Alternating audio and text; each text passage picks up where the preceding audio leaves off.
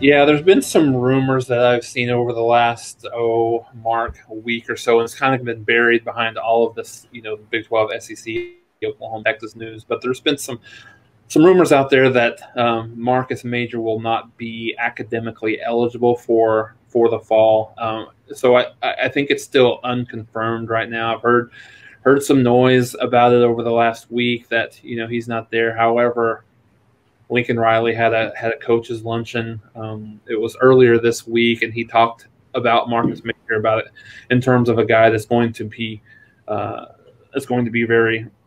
very big part of the running game this year. So I don't know. There's nothing definitive right now. I think I've seen some steam pick up over this yesterday about possibly him not being there. So I don't think at this time I can definitively say I think he's going to be gone or he's going to be there.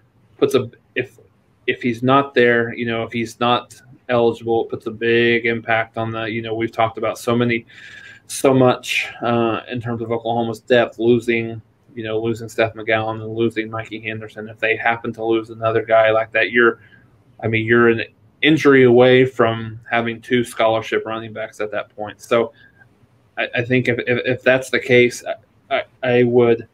And I don't even know, Mark, if it's too late at this point to look at someone in the transfer portal. It may be they may have to be content with help from a walk-on side. Jaden Knowles is a guy that we had talked about before. He played really well in the spring game, but he is a walk-on. He is a guy that I think certainly may play a role in some depth here.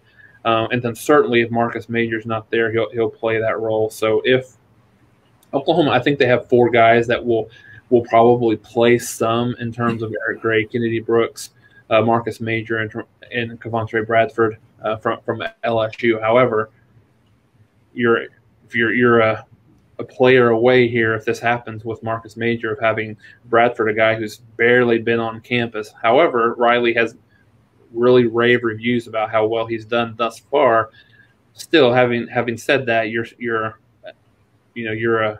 maybe a moment away from, if Marcus Major is not with the team, in the 2021 season because of academics, that he has to play more of a pivotal role on this team.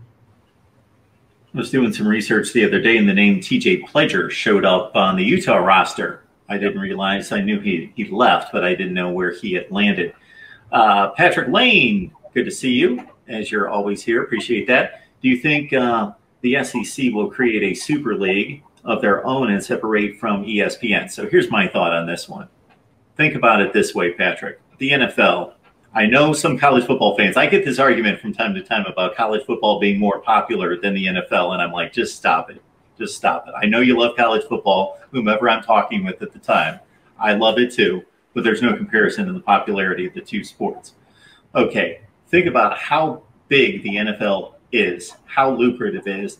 It's so much more popular than every other league in America.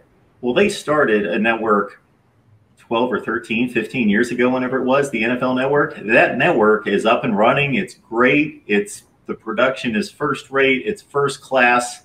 They can air their games on their network whenever they would choose, and they have yet to make that decision to just break away from ESPN and from the other networks. I just don't see that happening. Yeah, so the first part of that's interesting. So when you separate the unpack that a little bit, do you think the SEC will create a super league? If you just end it there, I don't think that's near term. I wouldn't be surprised, if they could. If the SEC could pull Clemson and Florida State away, it's possible. You've heard some of those rumors. I don't know if it's actually going to happen, or not. I don't think it's going to happen, as in the near term. But there's a possibility of Clemson and Florida State, as two big schools in the ACC. To your point, would kind of move over. That could be possible. Now, break away from the ESPN, no, I don't really see that happening.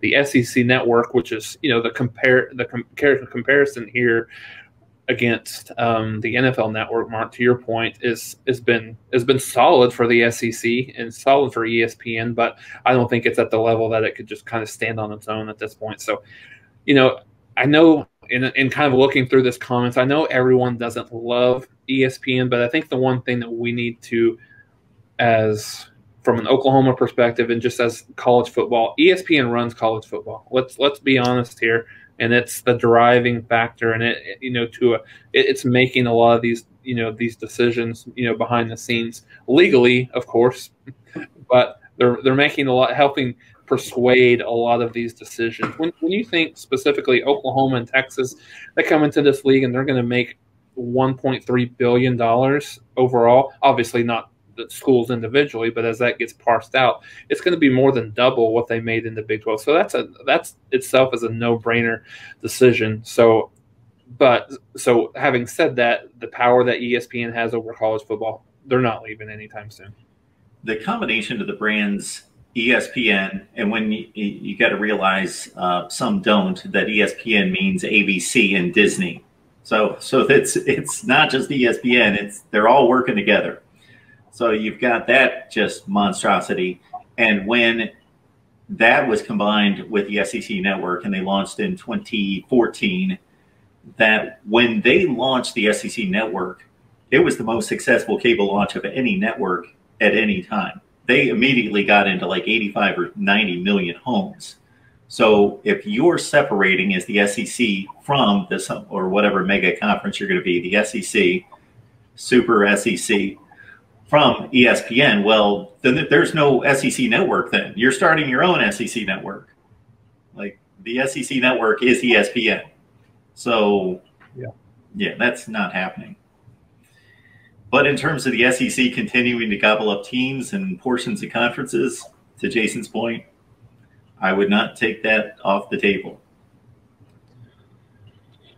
No, definitely not, especially when you see those dollar signs. That's that's certainly a possibility. And as we move into the comment that we have here, kind of talking about some of the what the Big 12 has, and I think that's partially part of the decision that some of these teams are going to have to make, understanding what does our future look like here?